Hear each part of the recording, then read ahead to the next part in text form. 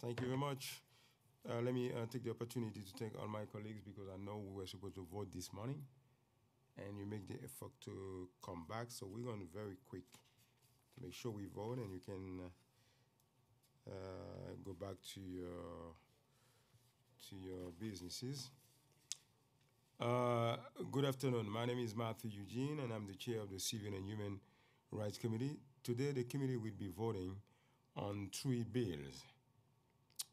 Proposal to Bill number 752A, sponsored by my colleague Council Member Laurie Campbell, which would codify the Office of Diversity and Inclusion within the Department of Citywide Administration Services, and two bills that I'm proud to have introduced, proposed and through Bill number 755A, requiring the Equal Employment and Practices Commission to analyze and report annually on citywide racial and ethnic classification on their utilization, and propose into Bill number 756A, which would require the Department of Citywide Administration Services to review and report annually on the city's effort to collect racial and ethnic demographic information, including the review of racial classification categories and employee response rate.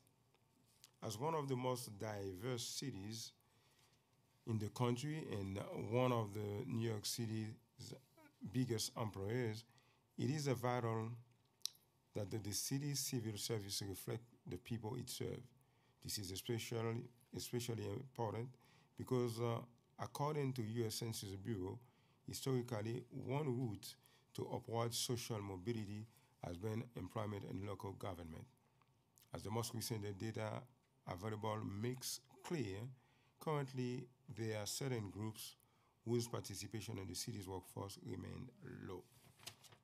City laws and policies require agencies to draft specific procedures that follow equal employment opportunity guidelines, but there is concern that these processes are vague and do not identify our agencies are not compliant, making it difficult to remedy.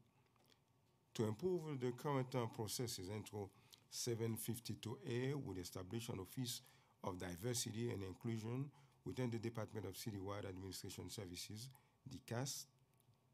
The office would be responsible for creating specific directives, policies, procedures, and measurable goals that endeavor to diversify the city's workforce. Ensuring that the data collected by administration is clear and accessible is vital, and that is why I have introduced Intro 755A and Intro 756A. Intro 755A reflects the Council's concern that there is an underutilization of various groups within the city agencies.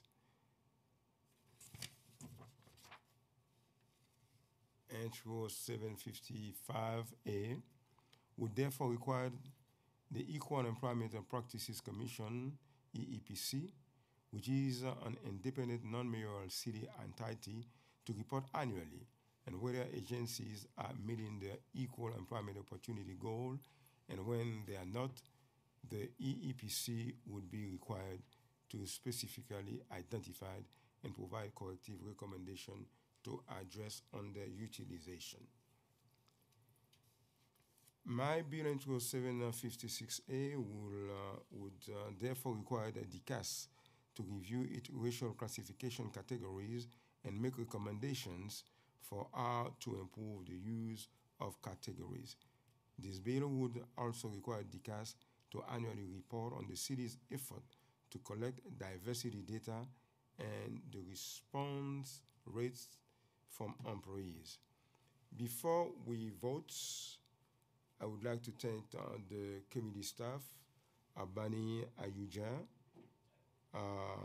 counsel to the committee, Lias Quickpeck, policy analyst, and Nevin Singh, financial analyst, as well as my staff, David Suarez.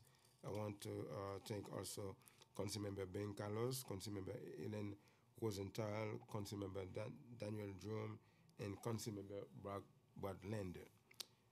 Now, do we have any statement from any members? No? Would you please call the vote? William Martin, Committee Clerk, roll call vote, Committee on Civil and Human Rights, Introduction 752A, 755A, and 756A. Chair Eugene. I vote aye. Drum. Aye. Kalos. Aye. Lander. Aye. Rosenthal. Aye. By a vote of 5 in the affirmative, 0 in the negative, and no abstentions, all items have been adopted by the committee. Thank you very much, and the meeting is adjourned. Thank you. Thank you so much. Thank you. Sorry. What is the likelihood of doing the hearing on the tenant blacklist legislation? Exactly.